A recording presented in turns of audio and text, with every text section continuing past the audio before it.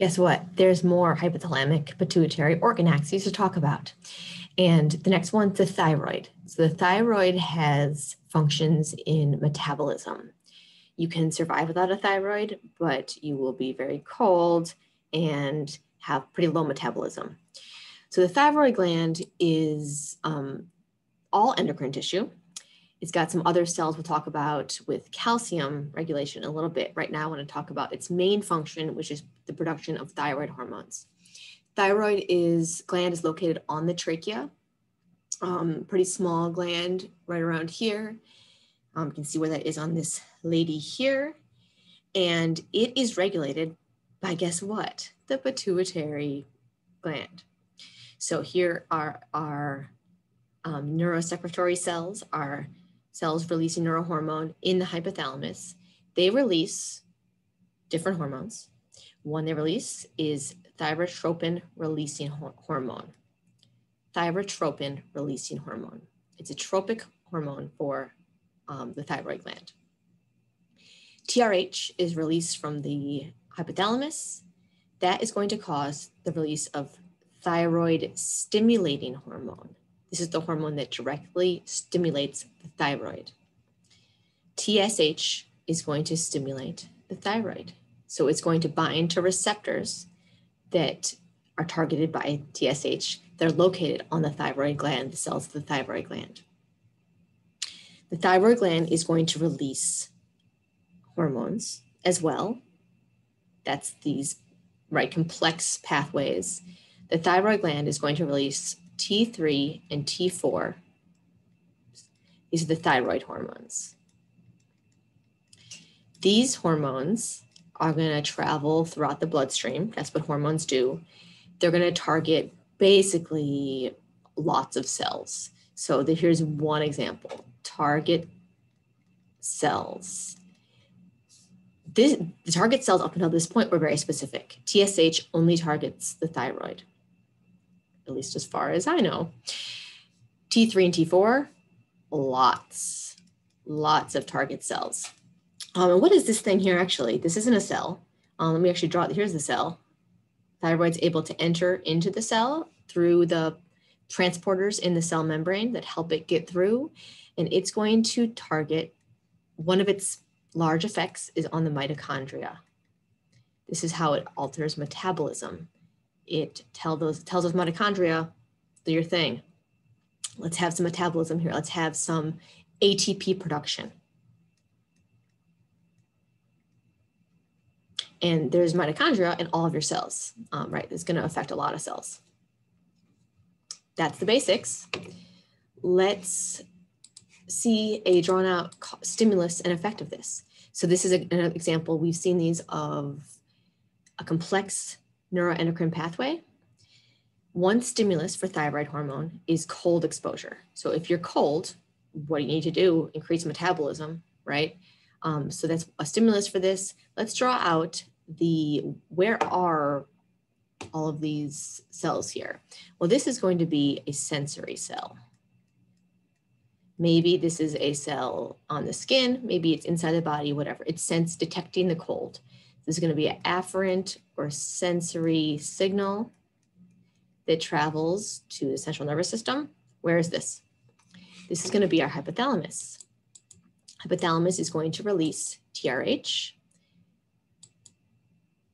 TRH is going to target the anterior pituitary, which is going to release what? TSH, which is going to target what? The thyroid, which is going to target what? Release thyroid hormone to target cells.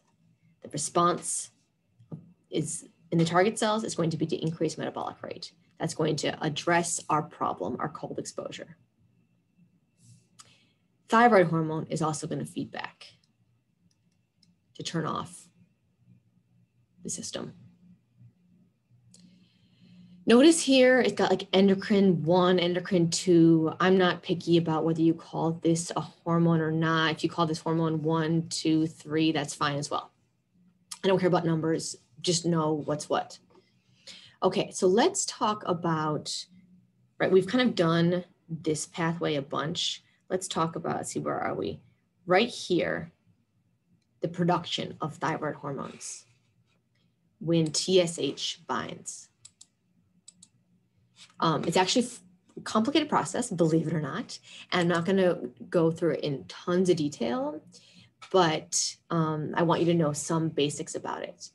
So first of all, we've got TSH coming in from the bloodstream. Here's our blood.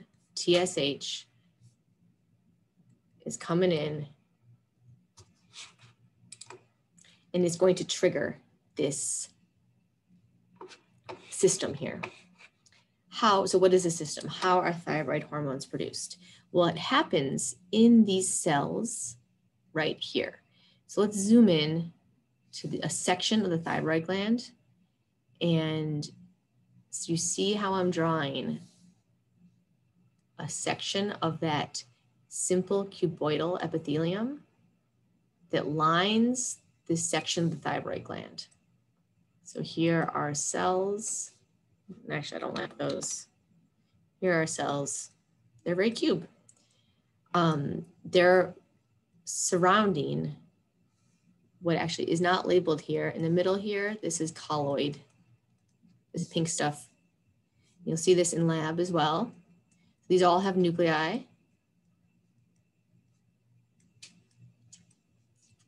And thyroid hormone is produced in these cells as well as within the colloid.